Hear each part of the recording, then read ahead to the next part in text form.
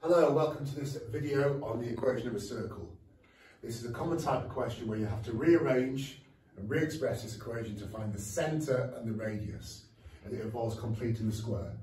First up, I am going to collect the x terms, I'm going to collect the y terms, and I'm going to put any numbers over there, so that should equal 4.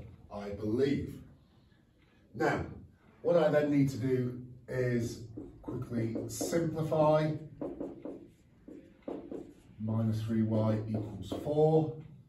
So I'm going to have complete the square. Half of that, 5 over 2.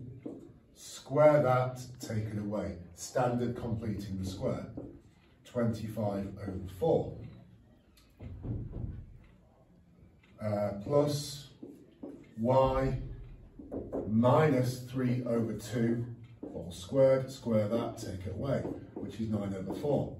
And that is equal to 16 over 4. I've written 4 as 16 over 4 because I want to simplify everything. So there we go, x plus 5 over 2 squared plus y minus 3 over 2 squared equals negative 25 over 4, negative 9 over 4, that gives me negative 34 over 4. If I move that over there, to use simple language I suppose, add it to that, I get 50 over 4.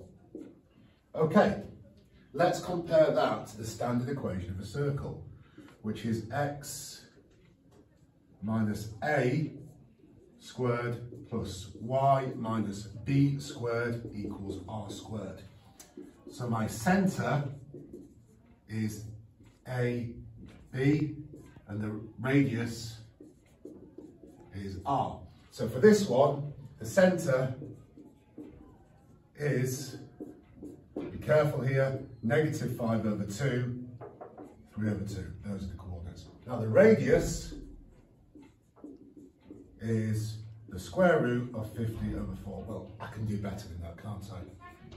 Square root of 50 over 4, well, square root of 25, square root of 2 over, apologies, that's 2, little mistake there, over 2, which would give me 5 root 2 over 2. So, there's my radius, and there is the centre.